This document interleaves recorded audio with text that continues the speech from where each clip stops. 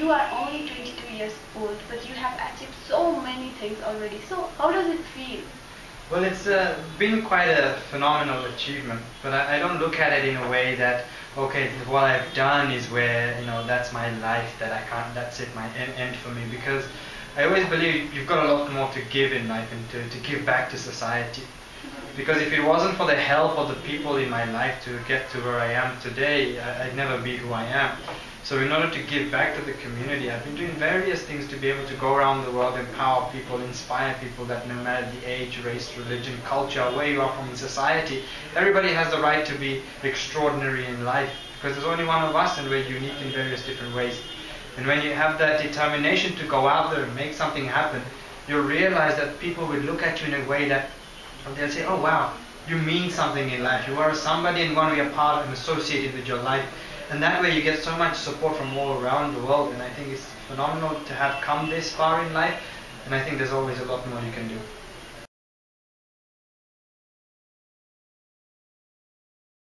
I grew up in a very poor community in the UK.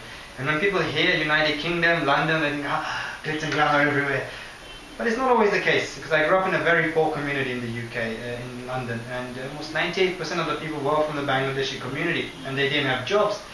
And my parents have never worked, and it was a very difficult upbringing to be able to look up to them and say, you community are my role model, I'm going to look up to you, because when so many people are into drugs or into violence, you need inspirational figures who can guide you and motivate you and mentor you to some extent to go a positive pathway in life. But for me, it was all about my cousin who inspired me to get into business. And I set up my first business at the age of 14. And it was a web design company whilst in school that I ran during lunch breaks, just to get myself to be educated with the whole idea of the real world, rather than just follow a stereotypical route which society has presented us with school, college, university. So I ran a web design company for 2 years, learned a lot, and then explored various other avenues to go into stock trading at 16.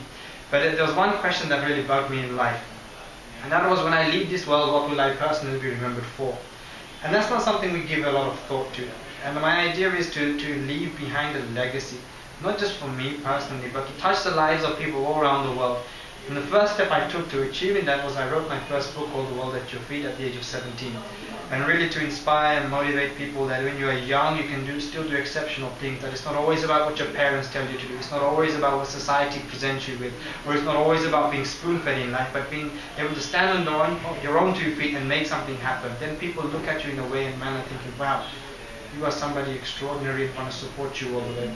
So over the past few years, I set up a global campaign called Inspire 1 Million to inspire at least 1 million people around the world. And Nepal is now the 24th country I've been to. I've now reached out to over 880,000 people in audience size, delivering over 700 events. In relation to leaving behind a legacy, in relation to entrepreneurship, in relation to financial literacy and motivating young people. And that's been my journey. I've done various other things as well, including developing a business board game to educate young people about entrepreneurship. And the fact that I'm only 22 now and I've only just literally started my whole journey in the real world, that backstory, that back journey has so much effect on in who I've become as an individual, and I always feel there's a lot more you can do.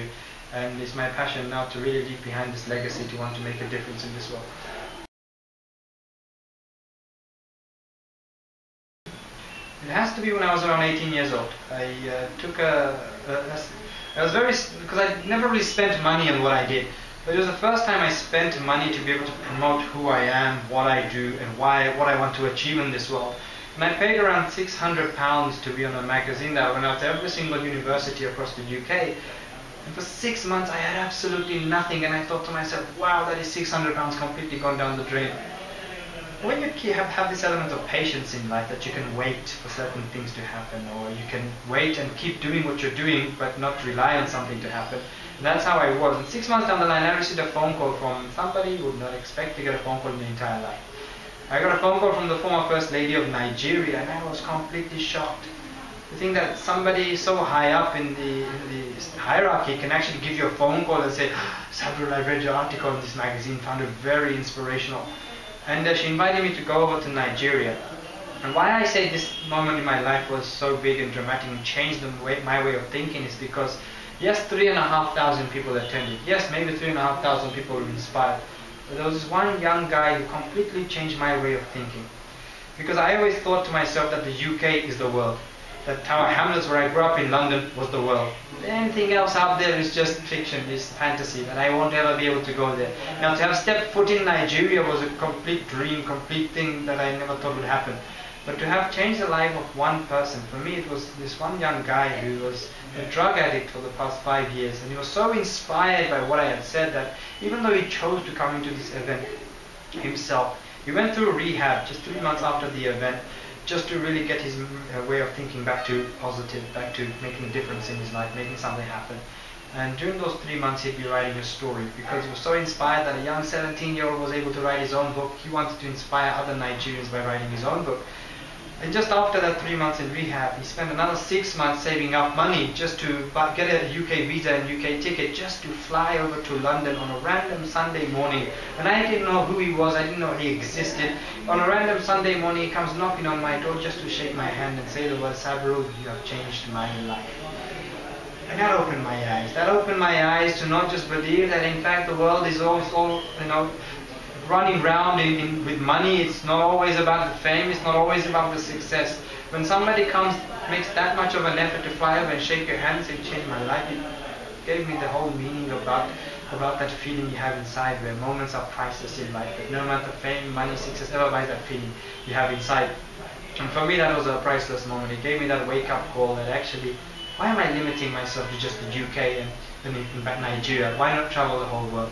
And that's where the idea of legacy came. That's where the idea of me wanting to be, when I leave this world, want to be remembered for something. And the idea is to inspire 1 million. To want to be remembered for having changed the lives of at least 1 million people around the world. I don't care how many countries it takes to reach the 1 million, as long as I've reached and inspired 1 million people to make a difference in their life. And that's how my journey happened. And for me, that's that one moment that completely changed my life.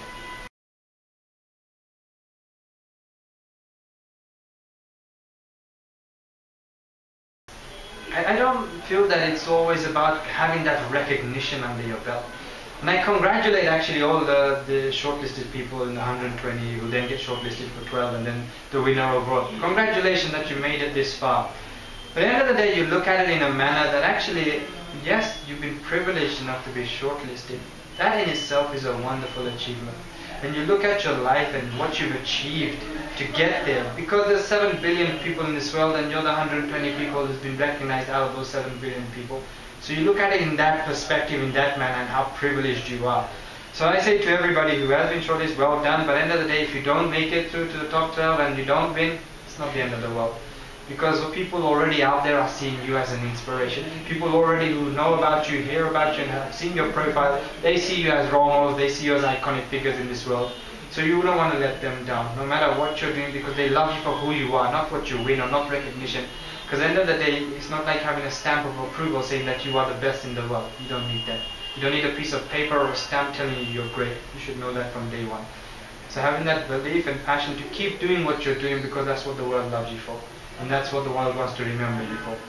So I say to everyone, yourself and all the other 119 individuals, keep going at it, because at the end of the day, that's the legacy you want to leave behind, and the world knows you and remembers you for that.